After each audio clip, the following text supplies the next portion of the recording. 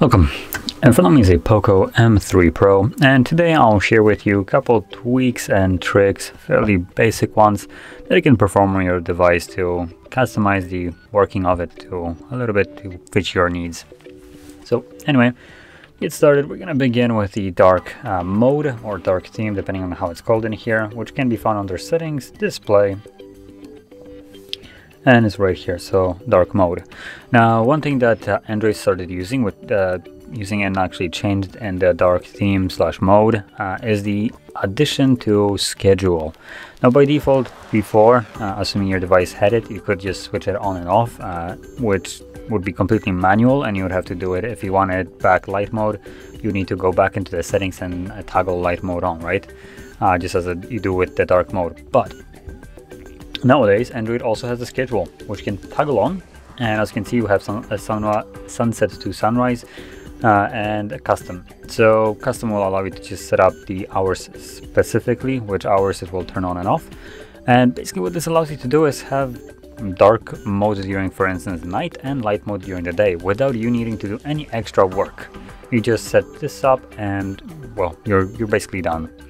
And personally, I find this really useful because, as an example, during the nighttime, when it's darker, lighting up your phone, I prefer not to get blasted with the sun equivalent brightness right in my face when I'm basically stumbling in the darkness. So this really helps when you have a dark mode and it's not as obnoxious, basically. And same thing goes for the daytime. When it's a light outside, it would be a little bit harder to see the dark theme, dark mode. So light mode will be better during the daytime. It will be a little bit easier to actually see the display. So again, amazing feature right here. And moving on to the next option which is in the display section, it is the refresh rate. Now, for some reason it's set to 60. I have no idea if this is the default, to be honest. I believe it is, actually, because I think I just did a factory reset of the device. So this device supports 90 Hz refresh rate, and one thing that I have to give props to Xiaomi is the actual animation right here that they show up, just for people that have no idea how refresh rate affects the actual display. So here you have the animation of a ball jumping around, which basically shows you how it will affect the display. So imagine that this ball is just you scrolling up and down. So in here you have it kind of choppy, while here it's way smoother compared to the bottom option. Now, truth be told, on the camera, in both cases, you're seeing 60 frames, even though it says 90. And even when I'm looking at this, I am looking at 60 as well. So when I toggle it on, I think it might look, yeah, now actually it looks better. So it looks kind of weird.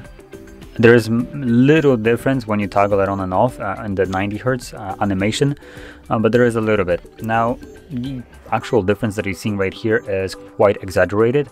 Obviously, you don't see your content when you're scrolling up to basically skip as much, but 60 frames hertz is a little bit less pleasant to look at it than, for instance, 90, which gives you that nicer smoothing animation, where the actual text doesn't split, basically. It just makes it look like it's constantly fluid motion. So highly recommend it. Now, I will warn you, one downside of a higher refresh rate is the fact that your battery life will decrease a little bit. So you'll be using a little bit more battery than you did before.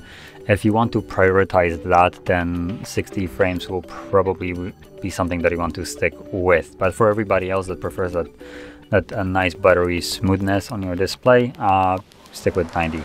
It's, in my opinion, way better. Now, moving on to the next option, it's going to be the gesture navigation. Now, again, for some reason Xiaomi doesn't actually enable this by default, and honestly it is baffling to me.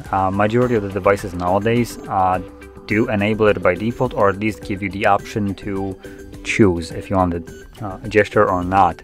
Here it's just kind of nah, here you go, here are your buttons, good luck, have fun.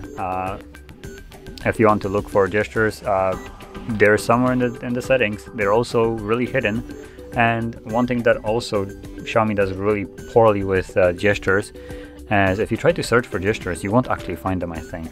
Let's just see, maybe they changed it. Gestures.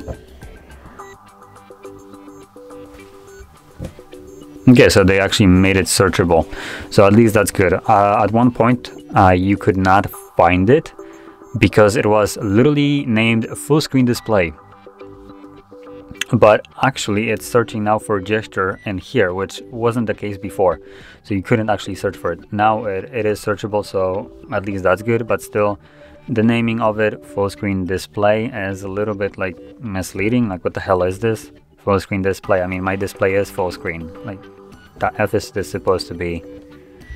So yeah, naming for this one is quite terrible, but the usability of it is good. And when you try to toggle it on, as you can see, it gives you the learn gestures. I'm gonna select not now because I know them, so I'm gonna quickly go over them. If you haven't seen this before and used, you swipe up from the bottom of the screen, like so. And when you swipe up and hold like I just did and let go, it goes into recent. Quick swipe up, goes home. And when you're in some kind of app and you swipe from either side, as you can see, it brings up this arrow. This is the back gesture. So personally, I adore the swipe from sides to go back. It really makes it nice to use the device. You don't have to like reposition your thumb to try to hit the home button at the bottom. You just kind of like swipe from the side, which is really easy when you're holding the phone with one hand and using your thumb for that. So yeah, highly recommend using gestures. And moving on to the next option, which I actually won't be able to really show off, is the floating windows. You can find it under settings and special features, which is somewhere at the bottom. Floating windows, there we go. As you can see, it allows you to open up an application in this kind of like pop-up view, but it works only when you actually get a notification. So there's an animation for it. You get a notification, you just drag it down and it expands it into this kind of, where is it, come on, into this view like this, where you can interact with it, type on it, and do whatever you do normally. You can move it to the side and make it smaller, and then when you want to interact with it again, you click on it and it expands again. And yeah, so that's basically as good as I can show you how this works, because I believe there is no way to actually enable it. Nothing here. Let's try, maybe this will have it. Yep, no. So I cannot actually enable it. It's just strictly for notifications. A little bit of a shame, but still better than nothing. And last thing that I wanted to show you is split screen. Now this is, a lot of people probably know of the existence of this, but probably a lot of people don't use it, which, if you're an advocate user of YouTube and, for instance, trying to do anything else, this is actually a really good thing to be utilizing. So as an example, if I open up YouTube first, I can then go home, or not home, but into recent, hold the YouTube, and it gives me this 2-bar kind of icon right here.